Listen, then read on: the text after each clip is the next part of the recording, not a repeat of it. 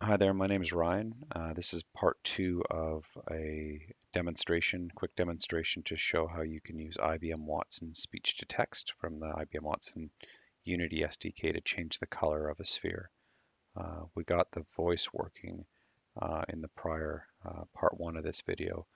Um, we did that by going to the IBM Watson cloud, getting a free version of the speech to text service endpoint, and then basically pasting in the credentials, a username and password, and getting the service going. So now that we've got that up and running and we've got a text stream that's sort of rolling into Unity, the next step is to create some basic objects and then try to listen for a keyword and change the color of an object based on that. So we're going to stop out of here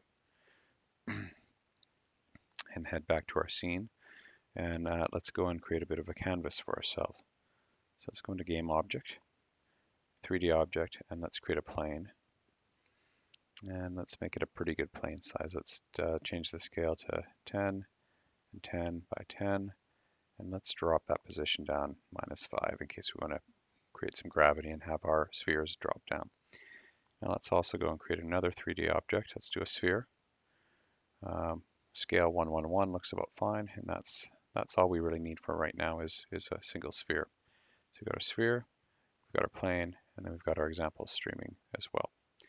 Now in the last version piece of the code we went through here, right at the end of it, after we got our username, password, and URL hooked up, we did one other thing. We put in declared these 4 public variables: MeshRenderer for a sphere mesh renderer, and then 3 colors: red material, yellow material, and green material.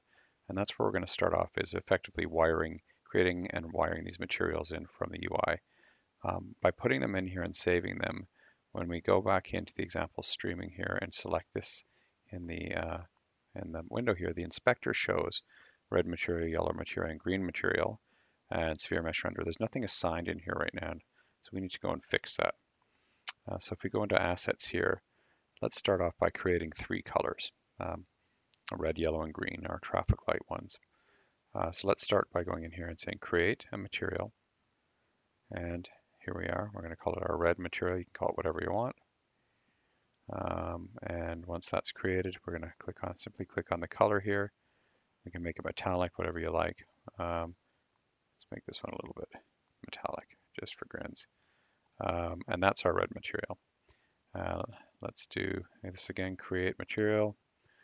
Let's call this one yellow material. And let's go and make some yellow.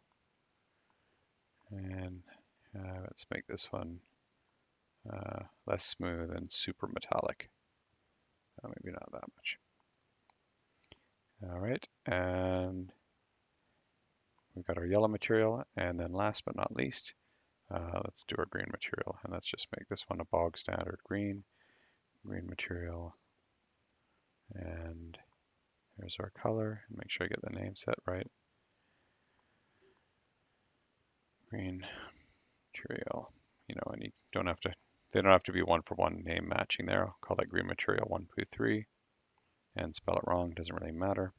And if I click on my example streaming, I'm going to go and I'm going to drag red material that I've created in the asset side. I could manually wire it into here, but I'm going to drop it into this red material variable. And then I'm going to do the same thing for yellow. And I'm going to do the same thing for green. Now you see we still have a trouble here. Our mesh renderer is sort of empty here. I'm going to grab this sphere. And here's what I'm going to do. I'm going to go down into here into my assets and service examples and the scripts. And I'm going to go and click on the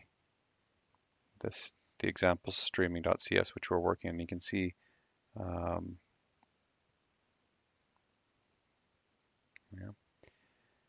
and drag my sphere over here. Oops. So, and I have trouble sometimes wiring these up, but when I click on example streaming, which is the name of my C# script, they show up over here. And now my green, yellow, red, and sphere mesh renderer are all associated with either assets, in these 3 cases, material colors, And the fourth one, most importantly, is the sphere. So now when I go into the code and I ask the code to do something and associate the reds to the sphere mesh renderer, it knows where to go. So what do I do? How do I make that work? Well, down in here within the code, and this is the very simple 3 lines of code, there is a block in here that has the word alt. Let's do, there it is. And I've already pasted it in here, so yours is going to look like this when you first come to it. Make sure, see this bracket here, for each of our alt and res alternatives, make sure you get what I'm about to show you inside of here. If you're not inside of it, it'll throw an error. And all I'm going to ask is once it's all done receiving the string from the speech to text service, it's got one conditional here, and it's going to ask, does the transcript contain the word red or whatever you want, right? Let's add another one in here. Let's do, does it contain green? And in this case, and just make sure that the materials line up with whatever name that you've put up here. We've got red underscore material and green underscore material. And what it will do is when that transcript flows through, it will, if it sees the word, and this is just grepping it, it will assign the mesh renderer material to whatever you like. You can change attributes of scale or location or color or whatever you want. We're just going to do a very simple version here, red and green. Now let's see if we can run this without errors. And again, if that works, it will push the attribute back to the object, in this case our simple sphere. And if all goes well, fingers crossed, we should be able to voice command the color of this object.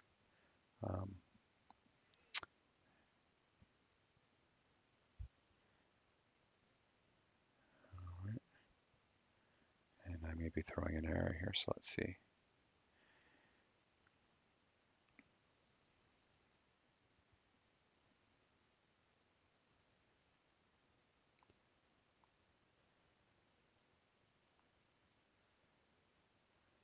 Oh, here we are.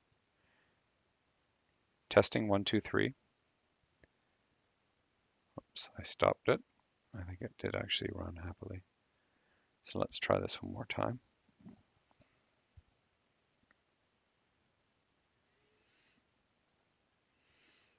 And you can see from the number of warnings below there, we're not exactly following best practices here, but mainly we just want to get you started.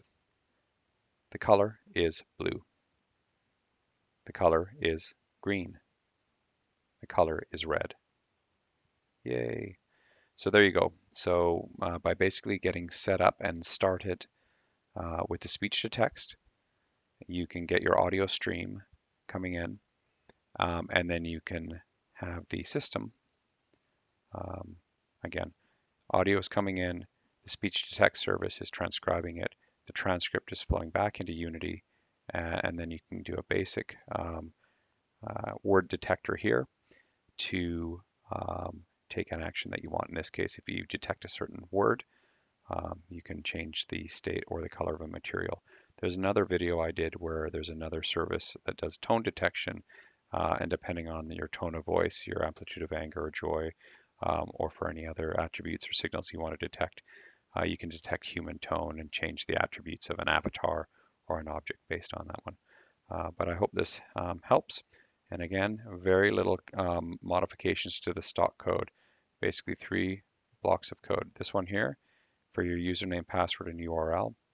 This one here for declaring your materials and your mesh renderer, and then whatever you want to put down in here in terms of detecting and making the changes to your attribute.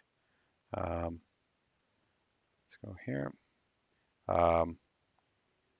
Right below the string text within here. And with that, you can start to verbally command your code. So hope you help, and let's turn that ball green before we go. And thanks for watching.